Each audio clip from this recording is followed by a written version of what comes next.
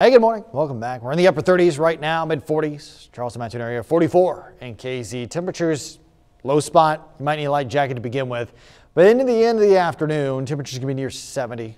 You may be fine without the jacket, the warmer clothing.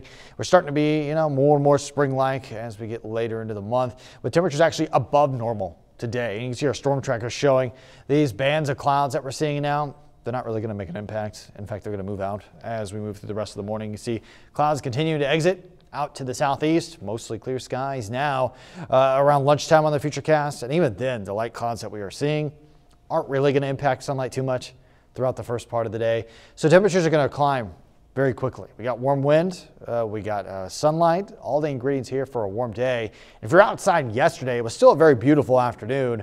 However, the air just had that cooler edge to it, cooler feel to it. Not the case so much today, thanks to a warm breeze out of the southeast. You can see over the course of the afternoon, this is around 5.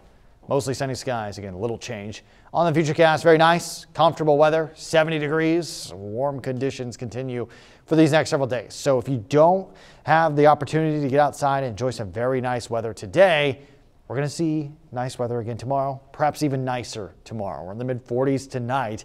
Thanks to the clear sky, it is going to cool down, but winds still changing. We're going to see winds out of this west-southwest tomorrow from an even warmer position, pushing temperatures a little bit higher. We're going to be in the mid-70s, so about 5 degrees higher. It's going to make a difference. It's going to feel great outside over the course of the day tomorrow. And again, this is the week for long projects. You can see mostly sunny skies each one of these days this work week, with temperatures going from 70 to the mid-70s, then upper 70s on Thursday, near 80.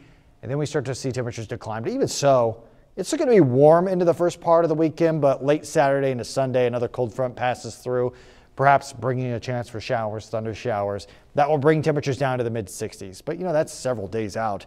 You have several days here of very nice weather, warm, comfortable conditions. So if you need to do any outdoor projects, it's time to start mowing the lawn. This is the week to do it.